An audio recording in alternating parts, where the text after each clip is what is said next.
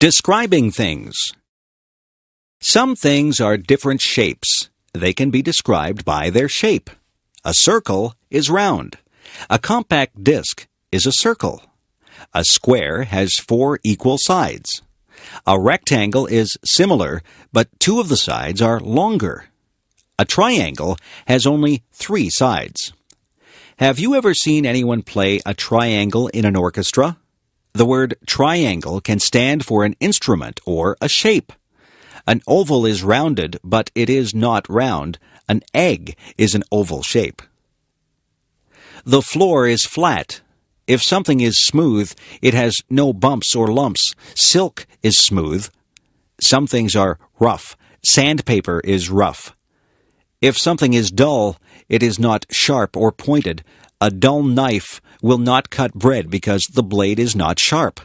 If something is pointed, it has a sharp end. A sharp pencil has a pointed end. A pencil that has been used a lot and hasn't been sharpened has a dull end.